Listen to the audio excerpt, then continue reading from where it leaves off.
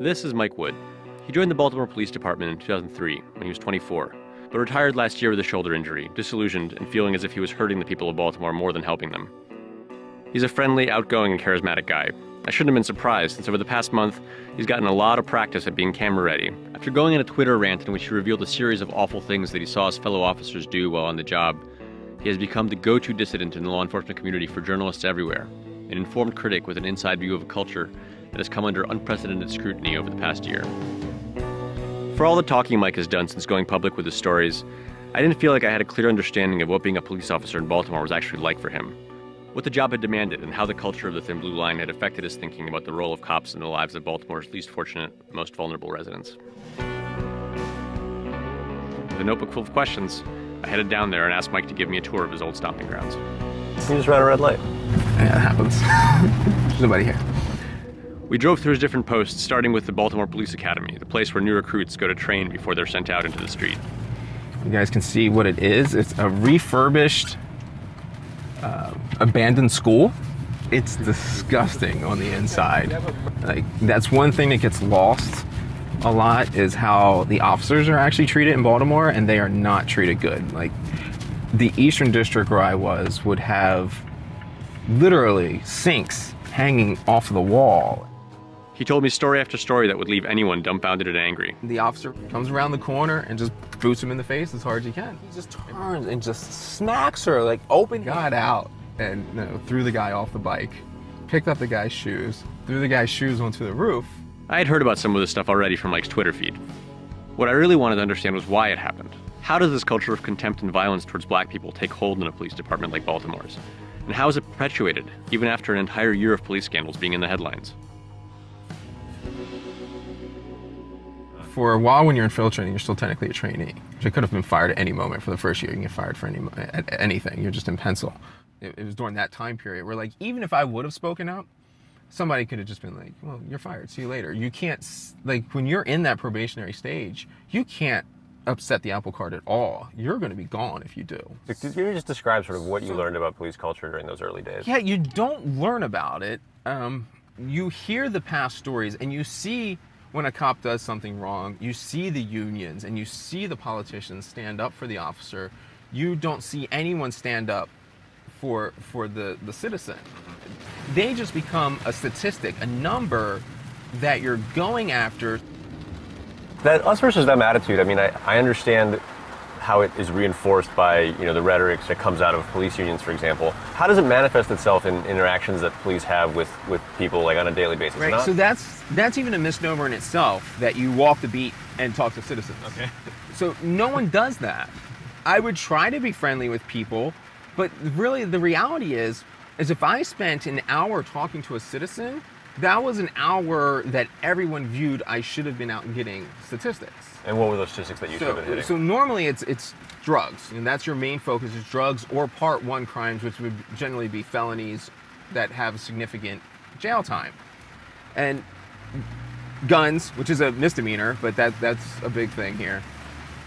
So that's everything. Like there is no walking and talking to the community.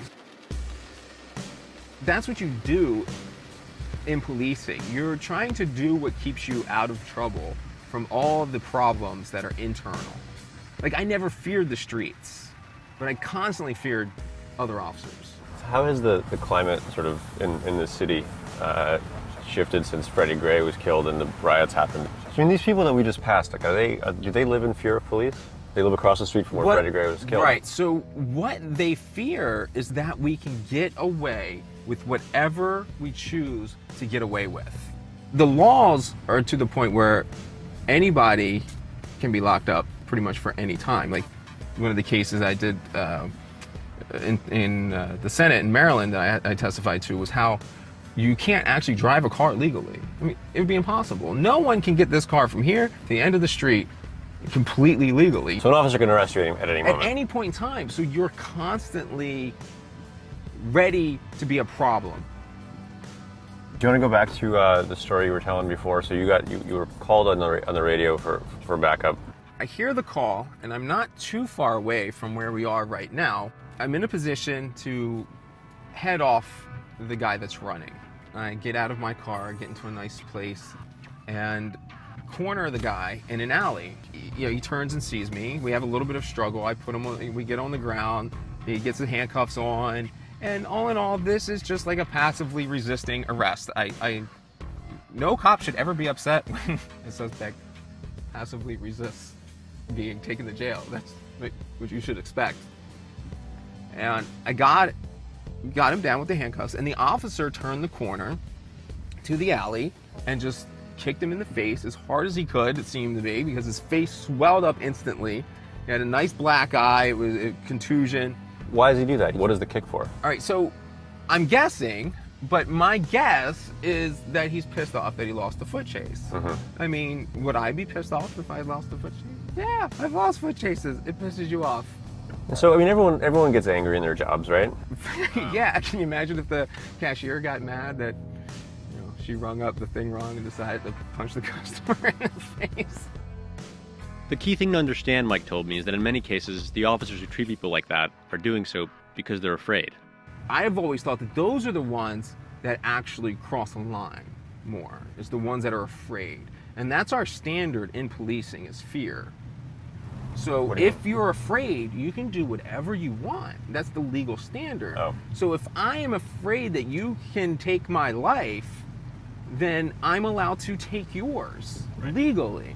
Where does the fear come from then? Like in the guys that do have the fear, it sounds like you think that a lot of them, or most of them do. The pussies. I'm not afraid to say it. They were the people that were afraid before they came in, and just because you got a badge and a gun doesn't suddenly mean you're not afraid. I don't think most people think of police officers as being afraid, as being primarily afraid. Definitely afraid. There's cops that won't get out of their car when there's a fight with a guy and another officer. To some extent, they're taught to be afraid, right? That we were, they've shown videos in which guys who hesitate, a second too long are blown away by some madman in the street. Yeah, I think you're completely right. I mean, that is actually what they show you. They show you the videos. There's an infamous one of a cop who is getting shot at and actually just seems afraid to pull the trigger at another human being. Like the guy was so empathetic that he couldn't, even though he was going to lose his life, he couldn't bring himself to kill another human being. And that's a video they show all the time. Fear, Mike said, has a nasty tendency to turn into a kind of constant low-level anger. What feels sort of within the bounds of acceptable behavior in Baltimore, at least during the time when you were on the job, to do with your anger? Yeah, I mean, they don't have much of a release, so I think a lot of it gets built up in bitterness of the people and of the environment, not in a productive way. They generally don't go and work out, they don't deflate themselves. Instead, they'll get angry at the citizens, give further into that us versus them, and start their infamous drinking problems that you hear about with police. That's real because it is a stressful thing. So officers are ambiently angry and afraid for their lives at every turn. And the people they're supposed to be serving are afraid and defensive about the possibility of being hassled by a surly cop and carted off to jail for no reason. What Mike is describing is a vicious cycle, and while he's not the first guy in the world to characterize it as such, I wondered if he had any thoughts on how it might be broken. If we actually did a community policing model designed to have decentralized power so that the patrol officer can take care of things in his or her responsibility area. So in a true community policing model, if I came down here and I see this overgrown brush, I have the power and the resources to get city workers or something like that down here to fix that. I should have the ability to get weed whackers and recruit people in the neighborhood, and maybe for that day of work, instead of locking people up, I came out with the neighborhood and did this, because that would have some kind of improvement overall. Driving through the utterly dilapidated Sandtown neighborhood, looking at the memorial that has been erected in honor of Freddie Gray, it strikes me that clearing out an overgrown bush feels like pretty small potatoes. Plus, while community policing seems like an obviously good idea in principle, it's my sense that it usually ends up being little more than a buzzword in practice, that police culture inevitably overwhelms it. Well, that's the thing, though. I mean, I think culture, like, is the transmission of values, like, from one person to another. I don't know if it goes laterally or if it goes from, like, from the top down in terms of rank. You do as your commander or your captain says, and you think the way he thinks. But it has to. I mean, I don't know. I mean, that's what I'm asking. Like, is there a path along which change can kind of travel? What we have to do is we have to start thinking about what are we actually doing and what are our goals. So if our goals are to reduce violent crime, we have to change our metrics. So right now our metric is arrest. That's what judges and officers. So who's in charge of these metrics? It's command and it's politicians. So we have to change the metric to crime reduction, to justice, to problem solving. So that would be a continual metric where you would always have something to do, where you would always improve the community, because you should be focused on improving your post, not on locking up many of those people up on your post. Because if you're taking their freedom away, how are you not going to be their enemy? To close out our tour, Mike took me to a part of Baltimore that was very different from everything we'd seen so far. A white neighborhood on the north side of town. It's where he was transferred after about 4 years on the force. He found the contrast astonishing. He also found it difficult to make his numbers because all of a sudden he didn't have anyone to arrest.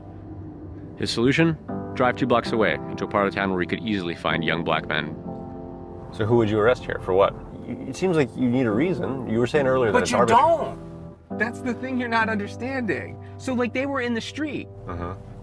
That's it? Enough. That's enough? Yeah, it's jaywalking. Okay, so if they throw a cigarette on the ground, you can do it. And people do those petty arrests. You'll see them. So Freddie Gray being arrested for a spring-loaded pocket knife, you can't tell me that black people carry spring-assisted pocket knives at a greater ratio than white people do. Or even Hispanics, because they're doing the construction sites around here. That's a ridiculous thing to say. Of course we all have I have a spring-assisted pocket knife. But conveniently, legally, there's an exception for police, imagine that. So when you go and you look at the arrest records, what are you gonna see? But the people here are carrying spring-assisted pocket knives at the same ratio as the people up there. So we're not focused on the crime of the spring-assisted pocket knife. We're focused on the crime of being black and poor. Listening to Mike talk, I found it depressingly easy to understand why distrust and hostility flow so freely between the police and the city and the communities they're supposed to be protecting. That us versus them mentality that Mike was talking about earlier, it gets reinforced and sharpened systematically, almost by design, and it poisons every interaction that cops in Baltimore have with the city's residents. Until the police figure out what the people who live here actually need from them, what it would take for officers to start improving people's lives instead of making them harder, sadder, less free, the anger and the fear that Mike Wood saw on the job are just going to persist. We're setting the stage and then going, oh my gosh, look at this stage. Well, yeah, we created it.